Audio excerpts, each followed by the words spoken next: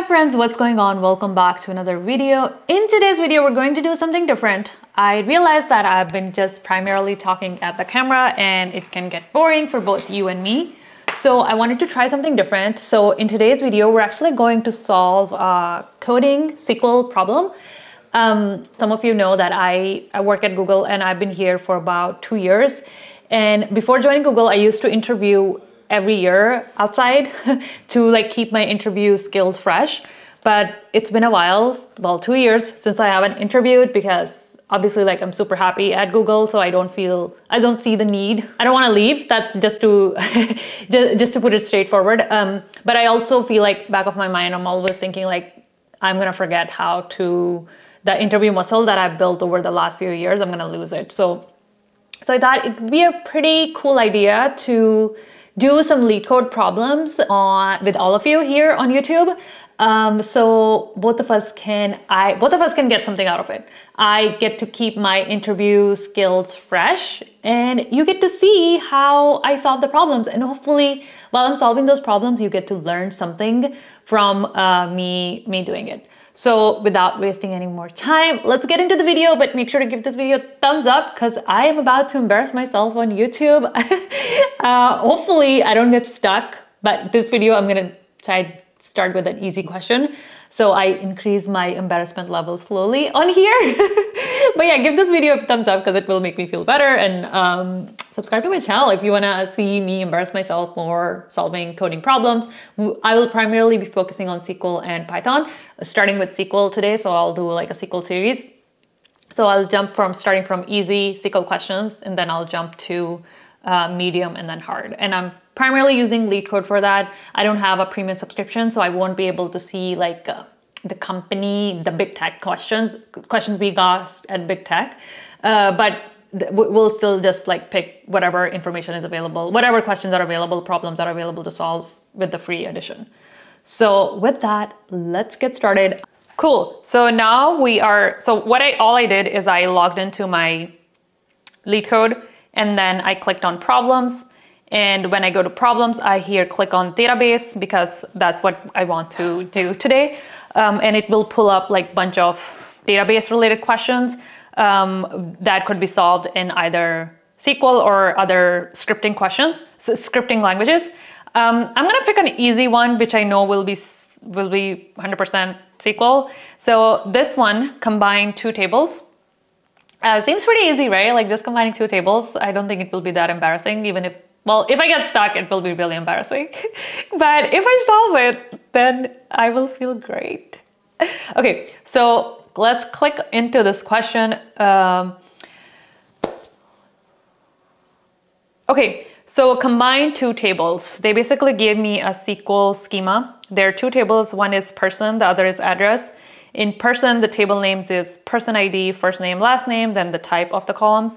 And then in address, the column name is address ID, person ID, city, state, type.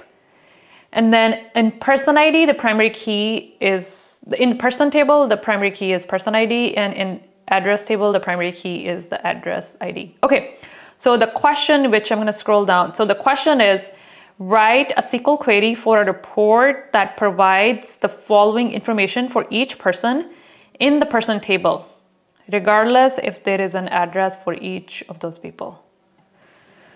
Okay, that's a tricky way to ask a question.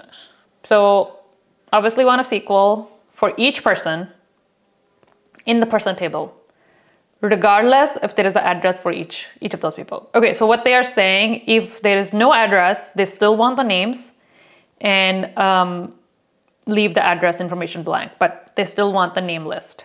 Okay. So let's get started. So I think this is going to be just a two table join, exactly the question says. So I'm gonna start off with just copy paste. This is the information that they're looking for. So I'm gonna write my select, paste this, and then my from table, since they are looking for the person names, we'll start with the person table. So I'll say from person, call it P, and then it's looking for a left join. I'm pretty sure. I'm gonna say address, and I'm gonna call it D, and then The common information, the common column between the two is person ID. So I'm going to join it on person ID. So I'll do p dot person ID equals d dot person ID. Okay, and then in my select, I want to make sure I am abbreviating it correctly. And then this is coming from the person table, first name and last name. And then the city information is going to come from address table. Okay, I think that's pretty much it. Should we run the code? What do you think? So let me move my computer here. Okay, so I'm gonna run the code. Fingers crossed. Please don't let me embarrass myself on YouTube. And I'm gonna hit run code. Okay, it's running. It's running. Yay! It's accepted. Yay!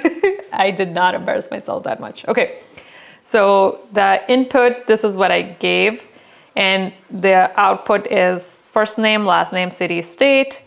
Values is, this is the value that they were, this is the value that my code gave, and this is what they were expecting. Okay, perfect. So I'm gonna submit it, so then that means it saves it. I think that's what it means. So I'm gonna submit it.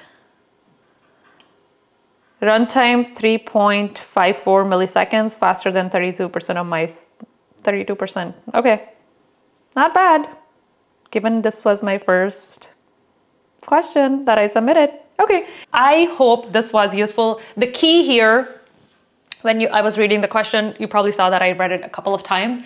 The key here was when they were saying that this is coming from a person table, regardless. So the regardless basically gave me the hint that this is a left join because they don't care if the address is null. They just want whatever information is available for whoever person.